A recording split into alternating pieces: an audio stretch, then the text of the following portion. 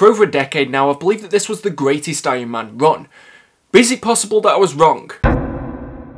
Woof woof! Hey guys, it's me Marcus, aka the Mad Dog, and we're back with another video. Written by Matt Fraction and illustrated by Salvador Larroca, the first issue of the Invincible Iron Man was published by Marvel Comics in May of 2008, with the duo leaving the title over 60 issues later at number 527, which was published in 2012. And Tony Stark finds himself at the forefront of a new world. With the ramifications of Civil War still lingering throughout the universe, the line between friend and foe is blurry for Iron Man. But when the Son of Stein is gunning for him and using his own technology against him, Tony will be forced on a journey that will see him risk everything that he has. From Norman Osborn taking over S.H.I.E.L.D. to the resurgence of Hammer and the Mandarin plotting his revenge the entire time, can Tony Stark rise from the ashes of his past, or will he be destined to burn in the flames of his enemies? Okay, now to put your mind at ease, I'm not going to just say that everything in this run is great because of the fact that I've hyped it up in so many other videos, and to prove that, the art is genuinely awful when it comes to human beings. It's so bizarre that the Iron Man armors look more realistic than any character's face, and to prove this in my early notes, I wrote that it looks like it is being done based off what a description of a human is, but without ever having seen one before. And I didn't want to start off this review by bashing something, but it's the first thing that I noticed. Like, very early on, they have a big character within the Marvel Universe feature in this, but he's introduced in his human form, and I genuinely didn't have a clue who it was. And sure, yeah, it does get better the longer that the run went on, and hopefully you've noticed that I'm not blaming this entirely on Larroca, because I'm not really sure where it went wrong. It could have been with the inking, it could have been with the colours, or the shading, or it could have actually just been the pencils. But unfortunately, especially in those early issues, every time I was looking at a human, there was just something that wasn't right. As well, it got so bad that at one point I couldn't tell certain characters apart. Pepper and Cable became interchangeable partway through this run, and it didn't really help because of the fact that Tony had a romantic interest in both of them, along with the vast majority of the women in this run. But unless I looked at the clothing or someone mentioned them by name, I got these two confused quite a lot. It doesn't help as well that some characters are clearly based off real world people, because that really threw me out of the book on a few occasions. Like, congratulations to Danny DeVito and Paris Hilton for making it in this book, but that's really not as impressive now in 2022. So we did unfortunately make it so that this book aged quite badly because of that. But for an Iron Man book, the mechs are the main thing to me, and Larroca absolutely nails it. This is some of the best pencils that I've ever seen for the armor, and it looks absolutely amazing in every single fight. And the photorealistic style that he has works to its advantage here. I'd find myself just lingering on some of the pages where Iron Man was flying through the sky or fighting an enemy, and when I've thought about this run over the years and the reason why I enjoy it so much, those images are the ones that have stuck in my mind the most. So for as much as I'm trashing the look of the humans in this, it does at least get the main thing right, and it still has that wow factor over 10 years later. On top of that, I love the way that the art played with the futuristic aspect that you can get from Stark's technology. He really took it to the next level with its designs, especially as it got towards the end. And it felt like the knowledge of the tech compounded so that it was continually evolving, and it wasn't just something that peaked at the beginning. Additionally, his action is phenomenal. The components I love from other big artists at the time, such as damage, movements having weight, and the environment coming into play was really good here. Especially the fights during the Most Wanted arc, which was quite early on in this run, but they felt choreographed as if they were coming straight out of a movie. But the longer that the series went on, these scenes became few and far between, which was a shame because for me this was a real selling point of the series. It didn't just rely on Iron Man being in the sky and shooting at an opponent from a safe distance. He mixed it up quite a lot, and some of the most exciting Iron Man fights that I've seen in one of his solo series are contained in this run. Also, despite me bashing some elements of this book, the backgrounds and layouts were always great. Cities always felt claustrophobic with the buildings, the helicarrier was always busy, and scenes with the dwarves always had warmth to them. It's obvious to me to see why Larroca went on to do something like Star Wars, because his skills are best when there's such an open variety of terrains. And it is just great to see how he evolved as an artist when he went on to do Darth Vader. And this might seem like I'm scraping the bottom of the barrel to give this run yet another compliment, but it's just impressive because of how long this run was. They just stayed with the same artist throughout. As much as I call it Iron Man by Matt Fraction, it is Iron Man by Matt Fraction and Salvador Larroca. So even though the faces in this are, you know,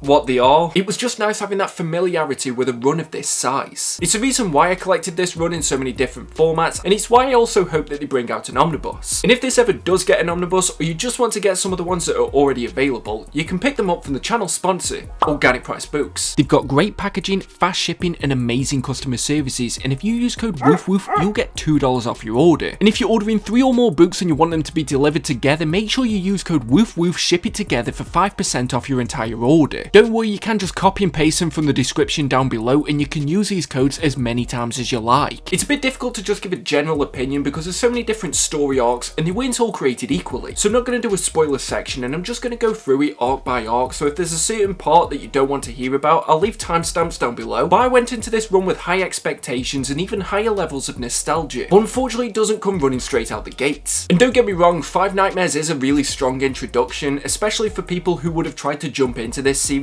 after watching the first Iron Man movie. But for a hero that can fly at pretty much the speed of light, this starts off a bit slow. I also just wasn't a fan of the repeated cliche that the villain always has to be someone that's smarter than Tony. Give him an opponent that's dumb as shit, because it'll be difficult for him to predict what he's gonna do because of the fact that the guy isn't thinking to begin with. Wait, that kind of sounds like me. Like, it's fine if there's just a handful of them. If you've got just the Mandarin or Norman Osborn being able to plan something that Tony couldn't figure out, I can let that slide, but literally everybody that he goes up against in this book has to be smarter than him. In saying that, I did really warm up to Ezekiel Stane by the end of this book because it played into his strengths. The fact that he is pretty much a younger but evil version of Stark. So although it was slow to start with, I did like that it really gained momentum and it set the tone for what the rest of this run would be. It was a great learning curve for Tony that he understood quickly that he always needs to be at the forefront of technology. Otherwise, it's going to pass him by and he won't be able to keep up. And one confusing thing that happened in Five Nightmares, but also continued throughout the rest of this run, was the relationships. I couldn't remember where Tony was romantically before this run started, but it really alluded to the fact that him and Pepper were together until he's flirting with a bunch of supermodels. And then Maria Hill gets involved. And there's parts throughout this run where they are positioned as if they are going to be the main love interest. And this is also one of those runs that doesn't really need that to make it a great story. But it gives us so many of them throughout this book that it's a bit confusing to know where any of them stand. And yeah, this is spoilers for the final issue, but none of these relationships even mattered in the end. Like, yeah, I get that he's a playboy at heart, but don't introduce so many love interests in that case. Have him just go off with a bunch of supermodels every couple of issues, I'm definitely not going to be complaining about that. But the arc after this, Most Wanted, was where this run started to show just how good it could be. When I think back on Fraction's time with this character, this is the part that I remember most, because it highlights everything great that he managed to do. It's been well over a decade since I read Secret Invasion or cared about anything that was happening in Dark Reign. This told me everything that I needed to enjoy the story without needing some kind of recap issue. As well, Norman Osborn was just a fantastic antagonist. I'm in full belief that he could take on the majority of the Marvel universe, and he's actually a better Iron Man villain than some of his own rogues gallery. And because of that, he made the corporate side of the story as interesting as the Iron Man stuff. And even better than that was Tony being willing to do whatever it took for the greater good. The information Osborn wants most is inside Tony's brain, and it's just interesting to see that he's willing to destroy his greatest asset to make sure that Osborn doesn't win. And what's best is that in the midst of this company-wide spanning event, this became a more personal and emotional story, as it was sad to see Tony slowly losing his ability and his memory to the point where the narration started making no sense. And the few people that he still had around him just kind of had to facilitate that. There was even a really nice moment where Tony didn't seem to remember what happened during Civil War. The only disappointment with this is that we didn't get much time with Tony at the head of S.H.I.E.L.D. I get that that's more because of the events of Secret Invasion. It's not like Matt Fraction could have just overwritten this, but I just wish it could have lasted past the first arc because it was a really interesting element that we lost too soon. Another great aspect to this arc, and also this run overall, was Pepper. She was off on her own mission which did connect to the main plot, but it was just nice to see her as something more than Tony's assistant. They changed her physiology in this run so that she could have more of an impact, and it just worked really well. She also got her own armor too, which looked great, and I just loved that moment where she stood her ground when they tried to confiscate it. And this was something that carried throughout the rest of the run, which was great in those moments where it felt like the Tony story was kind of treading water. But don't worry, we're gonna talk about that in this review. The only major negative that I have with the Most Wanted arc was Maria's storyline. At first, I liked her being there. She was the last connection that Tony had to S.H.I.E.L.D., or whatever it was that Norman Osborn called it. But then it goes into this weird fetch quest that involves the controller, and it honestly just felt like the book was just slamming the brakes on when it got to these moments. Like, it did redeem itself when it connected back to the main plot, but I felt deflated when I'd turn the page and I'd see it was about Maria Hill. To give it some credit though, it did incorporate another character from within the Marvel universe really well, and I loved the stuff with Madame Mask. And that was the strength of the whole run. It managed to incorporate pretty much every main member of Iron Man's rogues gallery quite effortlessly. I can't think of any of them that felt proper forced into the story. It was always natural and organic. However,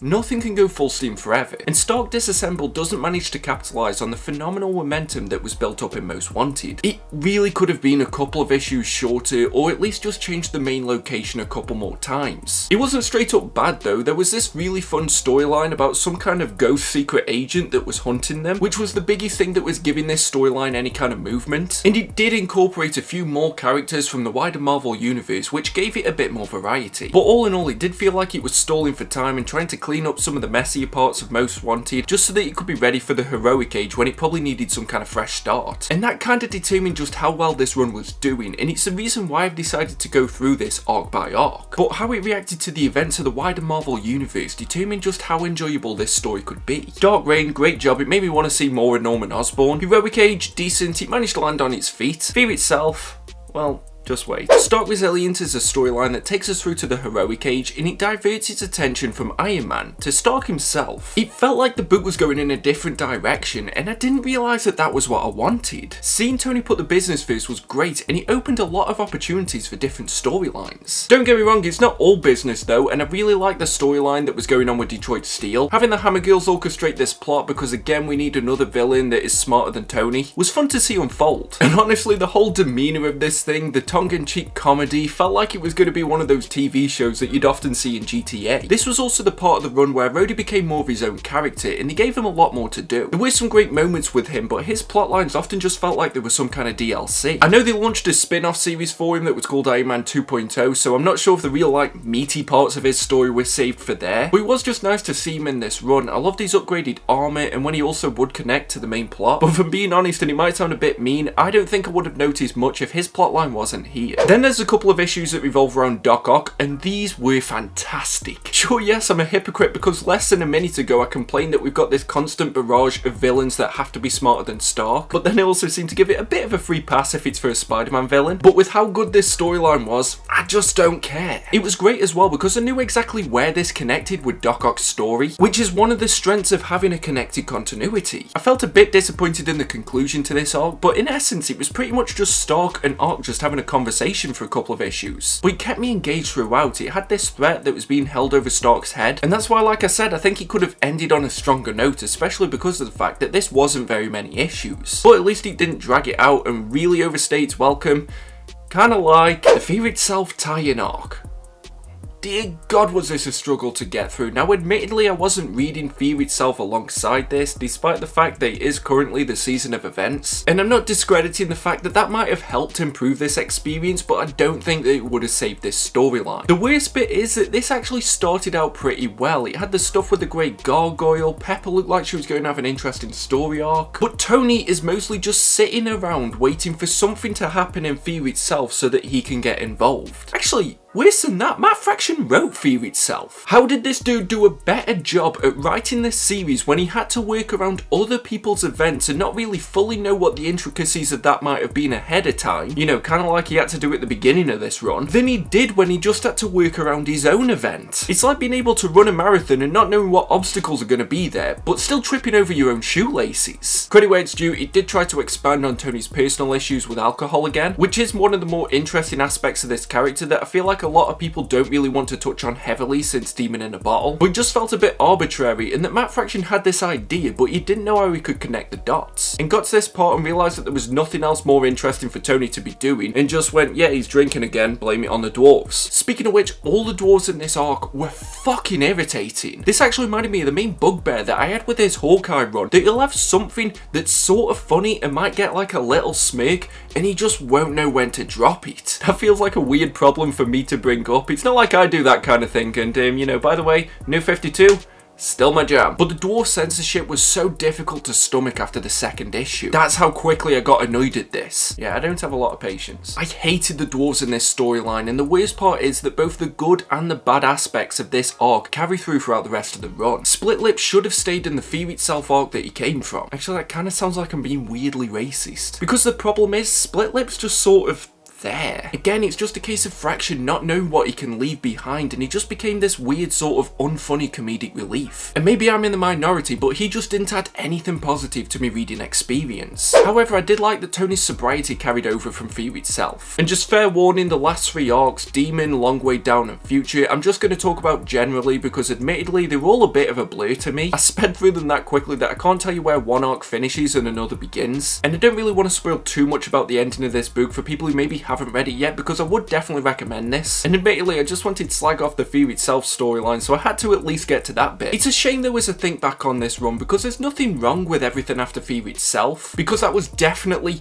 the lowest part of this series. It just never manages to hit the same highs that it had early on. It does everything right, but it doesn't take as many risks, so it feels like it's just pretty much a solid enough Iron Man story. The build-up's great, and there's teases very early on that there's going to be this massive finale coming up, and you can't do a storied Iron Man run without featuring the Mandarin, but there's a lot of things that conveniently all happen at the same time, so that Tony's put in a position where he can face him, and I just feel like it could have been a bit smarter in its approach. It didn't have to feel as rushed, or that things just all conveniently happened. But I loved how so many of the villains that featured earlier on in this run all came back to sort of gang up on Tony. It's kind of that classic trope of, yeah, you might be able to beat us individually, but can you beat us as a team? And narratively, it reminded me a lot of when I reviewed Green Arrow by Jeff Lemire, but there was this side plot involving a mole that had infiltrated Stark Resilient, and it really overstayed its welcome. It just felt like this was dragged out, and by the time that they actually revealed who the mole was, I just didn't even care anymore. And also, to facilitate that plot and not make it immediately obvious who the mole is, they bring in so many new characters that I just didn't really care about any of them. They did once again include some Spider-Man villains, which was interesting to see, but it wasn't as interesting as Doc Ock or Norman Osborn. And with all those new characters, one of them even gets into a relationship with one of the main characters, and I have no idea how that came about. In these last few arcs though, they really stepped it up with all the technology, and some of the most imaginative moments came within these last couple of issues. There were a ton of mechs that were just thrown into this, and I wish that I could have read this part when I was younger, because the action was just phenomenal, and it really was the pinnacle of this story. Yeah, sure, I might have liked Stark vs. Osborn more because it was just a bit more gritty, but in terms of just Iron Man action, I do think it saved the best bits for the end. But the weirdest thing is that this run ends well, but it just feels like there's no weight to it. I'm talking specifically about the characters here, and I get that it's set within the 616 universe, and I'm not sure as well if this ended at pretty much the exact same time that Avengers vs X-Men started, which is something that I recently reviewed on the channel, and I had my criticisms about Iron Man there, so you might want to check that out. But I've read stuff like Jeff Johns' Green Lantern that even though that was in a similar situation, they needed to make sure that other people could still write this character. It felt like it had a satisfying conclusion, and with how long this run went on and how enjoyable it was for the most part, I just wish it could have stuck the landing a bit more and maybe had a bit more of a punch. But I found myself wondering that if I read another Iron Man run that takes place after this one, would this have had any impact on it? Is there any lasting consequence as a result of this? And that might be a bit of an unfair criticism without checking those series out, but just feel like it could have had a bit more oomph to it, and I felt like it was ending because it had to, and not because it had a point to its ending. The only thing that I do think it sets up really well is the future of Stark Resilient, and I'd really be interested to see how the business aspect of that develops, because that was the most surprising thing that I did enjoy about this run, that it got me so invested in that side of the story. There are quite large parts of this run where Iron Man isn't involved. There's even a storyline where they get rid of him, which was also really enjoyable, and that's what I'm saying, that in these last 3 arcs there was a lot that I really liked, but there was nothing that really stood out, especially when I compare it to the beginning of the book. That's not me saying that it's bad though, and I do think that all things considered, for the most part, this is pretty much the most comprehensive Iron Man run that I've ever read. It does have that continuing narrative that started from the beginning. Besides the stuff during Fear itself, it never loses sight of that, and it even sort of redeems Ezekiel a bit. So I am glad that I came back to this run, and I do think it still holds up today. This is my final verdict.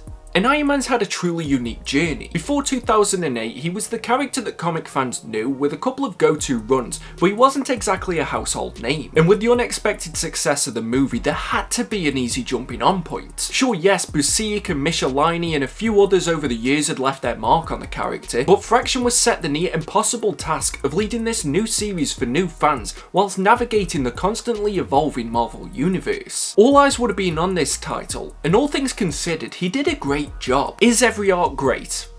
No. And the quality very much depends on how well he can adapt to the ongoing events such as Dark Reign and Fear itself, which means that the storytelling isn't always consistent. And if you aren't familiar with those eras of Marvel, it might leave you a little bit confused. However, despite the uphill battle that he had to work against, it just told a great story about Tony Stark, balancing all of his allies and his rogues, and still taking the time to propel the character further in the true spirit of who Tony Stark is. The art is great, you know, when it's not focused on humans, and this is one of those runs that truly did the best it could with everything that it had. It does still hold up for the most part, and for a character that's often overlooked, it's just great that there's another run that is perfect for both old readers and new. It comes highly recommended if you've got the time and you're already a fan of the Marvel universe, even if it isn't as great as I remember it being. And because of that, I'm going to give it a decent enough score of 75%. Woof woof. So that's the video, and hopefully you enjoyed it. But until next time, just make sure that you stay safe and stay mad, all you dogs. Woof woof. See you at the next video.